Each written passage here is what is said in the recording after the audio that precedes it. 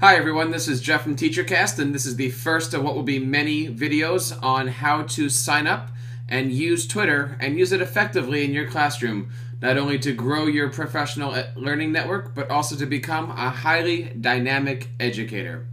We're going to start today by going to twitter.com, and we're going to type in here your name, your email, and your password to sign up for Twitter. So I'm going to type in here Jeff from TeacherCast. I'll put an email in here. And my password I will type in. So I'm going to create a brand new account. And when you sign up, it makes sure that everything is easy and locatable. Has our name, has our info, has our password, and we're going to click here, creating an account.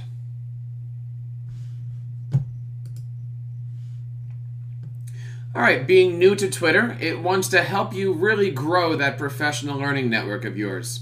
It gives you a few suggestions. We're going to click next right here.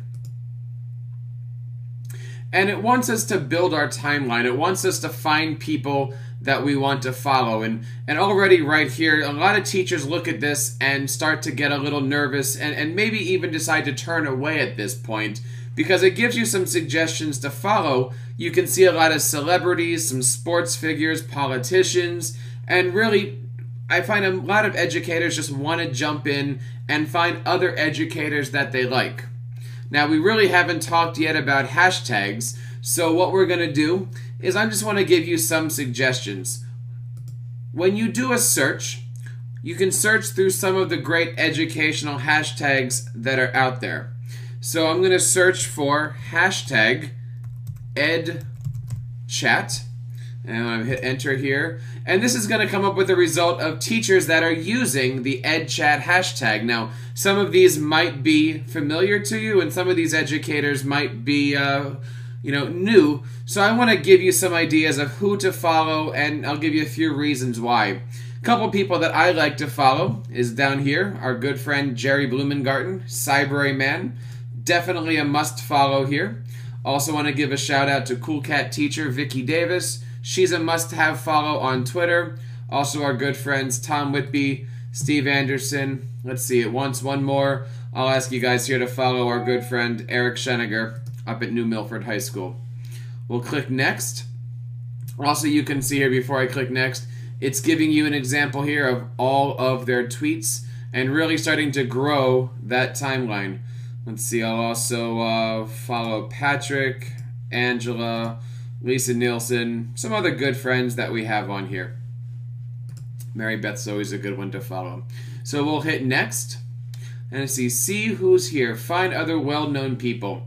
I don't really go for this. Again, this is trying to get you to follow the big celebrities. If you're really keeping an education, you can always go back to the EdChat hashtag. You can also, of course, go through other hashtags such as Social Studies Chat, SS Chat, English Chat, and what we're going to do is we're going to fast forward through here onto the next set so we can actually get your profile all set up.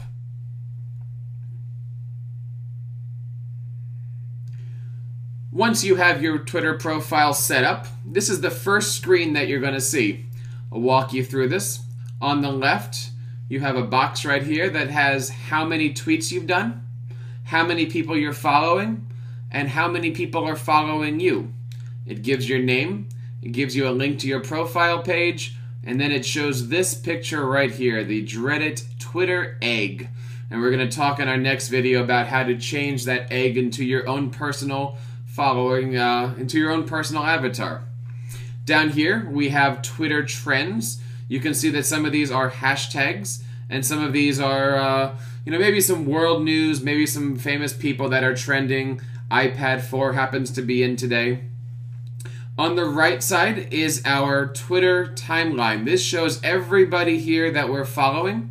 You can see that we followed our good friend Jerry, Mary Beth, Vicky here, and you can see that they've been tweeting away and really having a good time with their personal learning networks. So this is the basics of Twitter. stay tuned for our next video where I'm going to show you how to work on your profile page, update your avatar, create a great bio. Thanks for joining us. We'll see you later. Check out our website, TeacherCast.net, for all your professional development needs. This is Jeff Bradbury. Thanks so much.